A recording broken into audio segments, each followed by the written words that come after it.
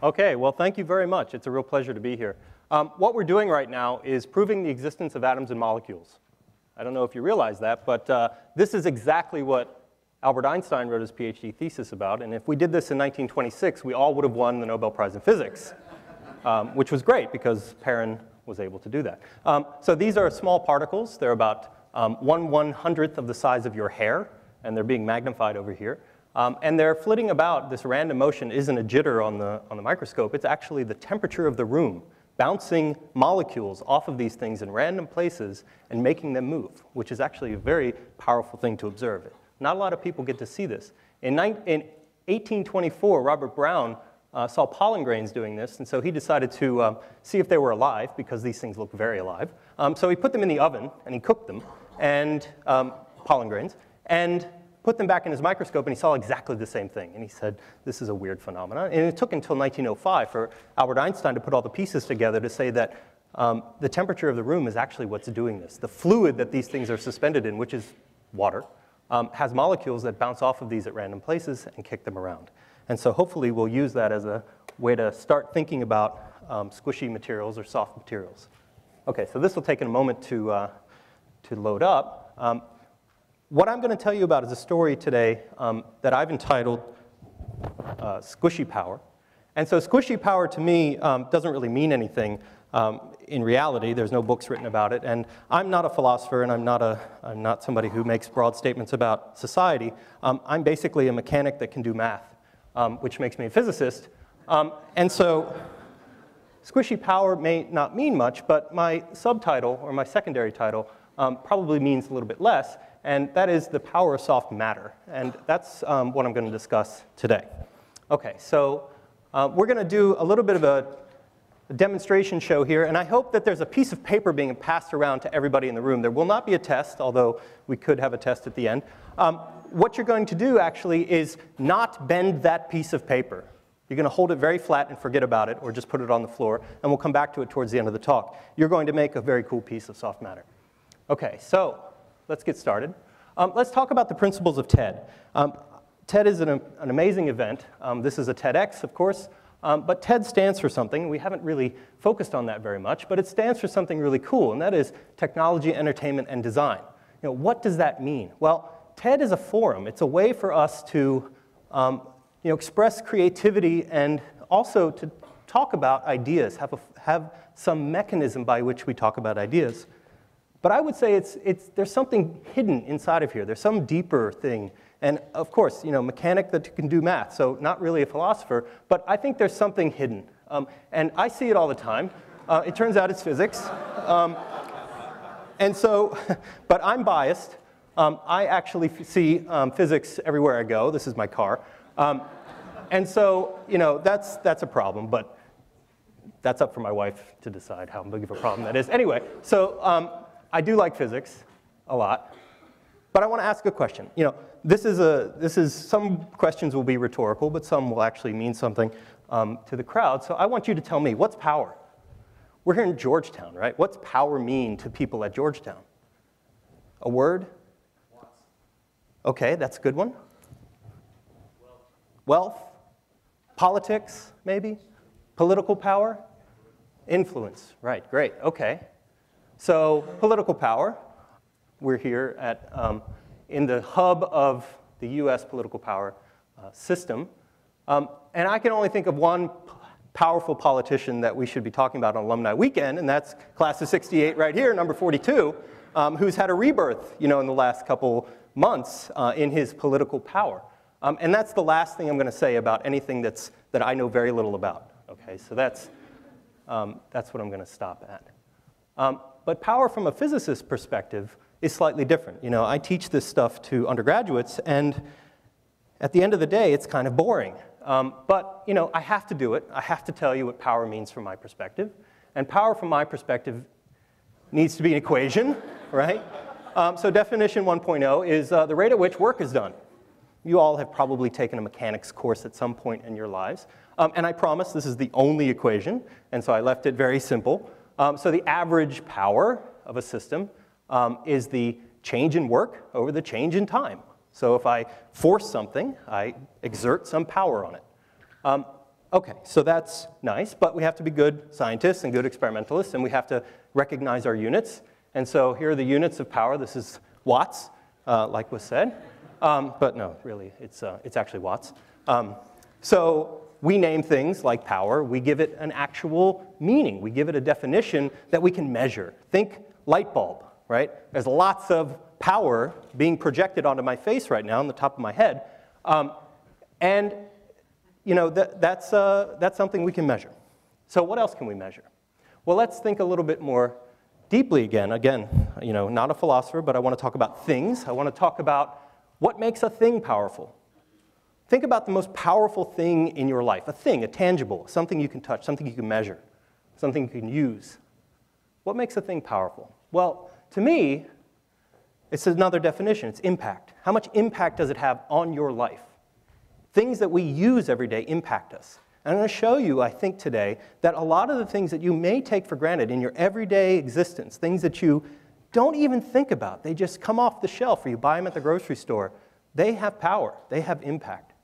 So let's, again, revisit TED, right? Technology. Maybe this impactful thing that you can think of comes from the world of technology. Maybe it entertains you at the same time. And maybe it has some sort of flawless, beautiful, ethereal design that you really covet, right? There's only one thing I can think of that covers all those bases, and that's the new iPhone 5, right? Oh, I'm sorry.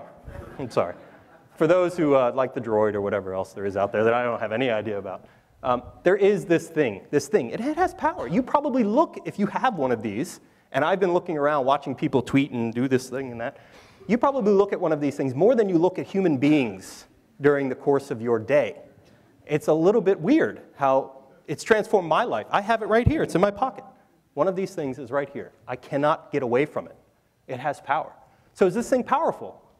Who would say that it is? I would. I mean, you may not agree with me, but I think that it is a powerful object. And so let's break it down. Let's talk about what the iPhone really is. It is a set of materials: glass, aluminum, silicon, maybe a piece of you know, a very hard substance that covers the camera. It has a display, right? The display is this beautiful thing. We look at displays all the time in our life. They're actually called a liquid crystal. A liquid crystal is a piece of soft matter. And so could we switch powerful materials with soft materials and saying these are now new and powerful ways of communicating or even using the world around us? So I'm going to shorten it a little bit. I'm just going to call it soft matter because that's what I like to call it. I don't like to say materials too many times. So definition 3. What is soft matter? It's the fundamental science of everyday materials. And I say everyday not in the sense of mundane, but in the sense of having some impact on your life.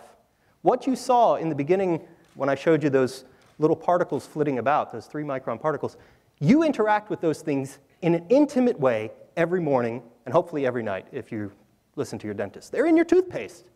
They polish your teeth. They are what make your toothpaste work. Okay? So that's a powerful little thing. You stick those in your mouth every day, I hope. So, soft matter. Let's just run through some examples. Let's look at things. But let's, in a sense, step back for a moment and say, they're materials at the mesoscale. And people here take the classics. They know what meso means. It's the middle, right? Middle scale. Middle scale of what?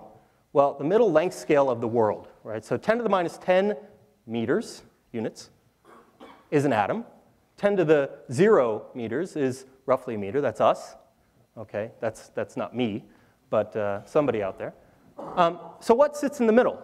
The middle of the scale is stuff that I call soft matter. It's the mesoscale materials.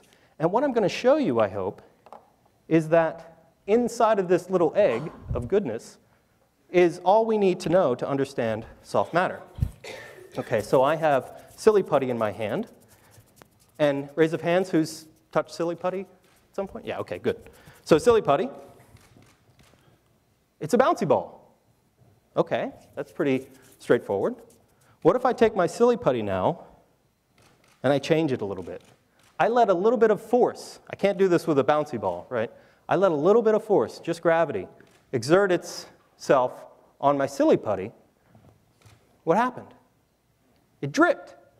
It went from being this elastic solid, this ball of elastic material, to something that looks a lot like a liquid, kind of a weird liquid, but a liquid nonetheless. And so this in-between length scale is what empowers this little ball of polymer to do what it did. And so let me explain that in sort of simple ways. So you can think of the inside stuff, what we can't actually see, what we could see if we put it in a really powerful microscope, is molecular spaghetti. Think of it that way. And so molecular spaghetti, that just means that I have these wriggling little polymers, these things that are long in strand and really long, microns long, but very, very small on another scale. That is, they're really thin and really long. They're moving about. I throw it against the floor, and they slap against each other. They cannot move through each other. They'd have to pass through each other, which is illegal, right? That breaks the laws of physics. But if I put a little force on them, let them do their dance, they eventually unfurl and form that dripping drop. And that's the amazing thing about the middle scale. It has this ability on time scales that are relevant to you and me, change the way the material acts. And we'll see that, I think, over and over again. And that makes them pretty powerful. OK, so soft matter. We got a lot of them. Shaving cream, toothpaste, colloids inside of here. Who likes gel toothpaste, the clear kind? I kind of like that. Who likes the pasty kind that's kind of white? OK. Gel versus paste means that your colloids are what is called index matched to the background material. They're the same. You like something that doesn't really exist. You like a lie, right? So, OK. Yogurt. It's milk that's been destabilized. It's colloids. Milk is fat suspended in a fluid, a lot like an emulsion. There's my favorite emulsion, Hellmann's mayonnaise. And I'm going to show you some pictures that have come out of our lab and some other labs of the different types of soft matter in their different guises. This is a cell. This is a crumpled sheet. This is that LCD display. This is the liquid crystal. And this is blood. We are soft matter. I am a softer than I used to be, piece of material, right? There's some hard stuff in there, but it was soft at one point. It started off as collagen, which I'll talk about a little bit more. So soft matter as materials. OK, so soft matter, here's some dynamic pictures of soft matter. All of these have come out of our labs here, either at Georgetown or places we've been before. And so this is a cancer cell moving through a three-dimensional collagen matrix, which is kind of neat. You can come over to the lab and look at this. These are little sand grains that are just being vibrated up and down on a plate. That's it. That's all that's going on. This is an emulsion drop that's hit a fluid surface that explodes and forms this beautiful pattern. This, again, is what would have won us the Nobel Prize in 1926. We wrote little software to track these little particles around. Here's some Hellmann's mayonnaise being sheared in a device. This thing is still a tenth the size of one of your hairs. And you're watching the motion of this thing on that scale. This is 100th, maybe 1,000th the size of one of your hairs, these little strands. And we have very powerful microscopes that we can look at these things in real time and actually measure how they move. So back to our idea of the iPhone, right? So we've got this thing. It's made of liquid crystals, and we make liquid crystals in the lab, too. This was an undergraduate's project last summer. This is from Jana Dodson, who's in our physics department. She did a really amazing job. This is what happens when you put liquid crystals like in that display, although a little bit longer. These particles are kind of ribbon-like, on a droplet that's supposed to be spherical. It forms this really crazy shape. And we're still trying to understand why it does this. There's this cool interplay that goes on. And so there's a little slice through this thing. This is a composite shot, and these are the actual slices that we took in our three-dimensional microscope. So it's a very, very cool object. What I want you to do is the following. Take your piece of paper. Hold it up. I need one if somebody has one. Oh, good. OK, that'll kind of work. Perfect. Great. OK, so I almost won an Ig Nobel for this, which was really satisfying, but a friend of mine won it anyway for the same topic. All right, so here we go. Paper. Weak. Paper's weak, right? Not powerful in this direction. I hold it by the corner, hold it by the side, it bends over. It's kind of a wimpy material, right? You can try this at home or in your seat. Right? But now, don't try this, because you'll end up messing it up.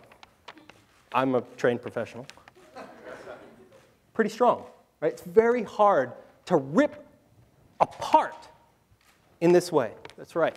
Because what you're trying to do is stretch the paper. Here it's bending, right? The bendy part is a wimp. The stretchy part is pretty strong. Now, everybody, please. Frustration builds in. You've taken physics class from me. You do this a lot. I have a student right there I can see smiling. Okay, so now we've got a little ball, right? Carefully, open your ball. I love that noise. Okay, now don't flatten it out. Let it kind of be this thing, right? Different, very different. Your paper is now strong. You've transformed your piece of soft matter, just like I've done with the egg whites, into this really, really different type of material. Right? So we can do material science through frustration, which is the way a lot of it gets done, I think. But I think that's a pretty interesting way of dealing with very weird problems. And the reason it does this, the 2-second reason, is what you've done is you've taken the bendy parts and you made them very small. And you've mixed them with the stretchy parts, which is where the creases are. The creases are stretched. And they separate areas of very small, flexible parts. And so what dominates in this is exactly that stiff material. Okay. So maybe I can switch and finish up. So now we've got, and I published a paper a few years ago on exactly this topic, figuring out what the distribution of these ridges, of these stretchy parts, was. And it got some press. It was kind of fun. Okay, so last thing is just a movie. This, again, is this cell, this cancer cell that's moving its way through this environment. Kind of looks like a spider caught in a web.